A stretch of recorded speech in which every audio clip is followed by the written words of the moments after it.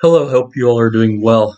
So today I'm going to briefly explain why Jews do not believe in Jesus as anything to worship or anything to consider to be of any importance, and also why we believe as Jews that God is one, but also in a sense that there's nothing that can represent God. So I'm not going to go over the literal words in Scripture, but I'm just going to go over the main ideas. I'm going to try to keep it short. So for one, there's a reference in the 5 books of Moses where God says himself, do not worship anything in the heavens above or the earth beneath. Do not bow down to them. Do not worship them.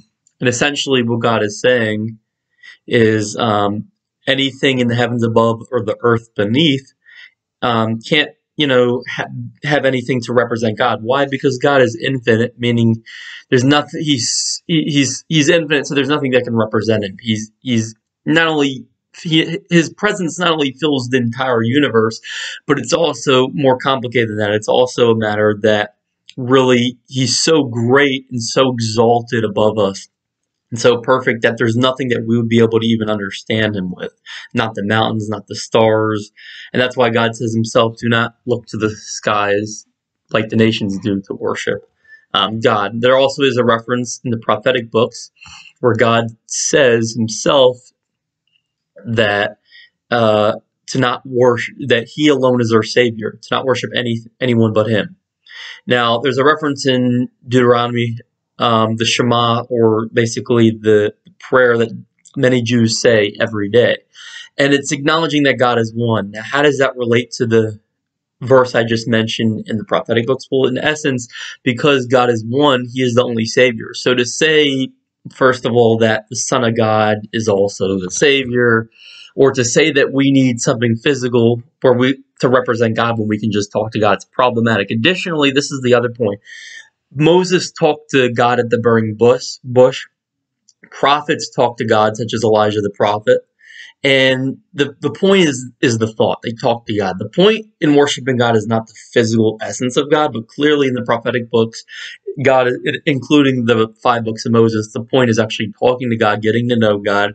And let me be quite clear. Jews know that getting close to God and knowing God has absolutely nothing to do with any physical representation of God. And that's why we can't accept that, because it is idolatry. I know many Christians are going to be offended at what I'm saying, but it is idolatry to say that a human is God. Why? Because God says it's not true. There's also a reference in the prophetic books where God says himself, for one, the father shall not die for the sins of the sons, and the sons shall not die for the sins of the fathers, which obviously is talking about all times.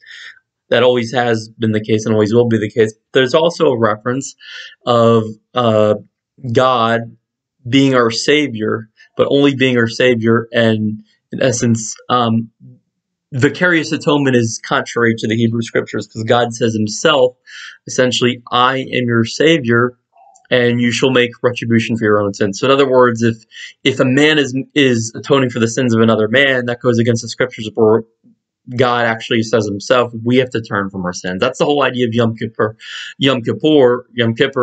where Jews one day of the year really remind themselves of their sins, although they do that every day. But in essence, you can't say you're doing that, reminding yourselves of your sins, if you're saying another man got rid of them. Why? Because he didn't. We obviously still sin.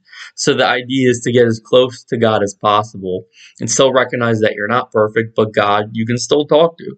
What is the point I'm trying to make? Everyone, Jews, Christians, everyone listening, we can talk to God, and the focus is talking to God, the thought. The focus is not the physical aspect, because as soon as you say, I need something physical to represent God, you're completely distancing yourself from God to an enormous extent.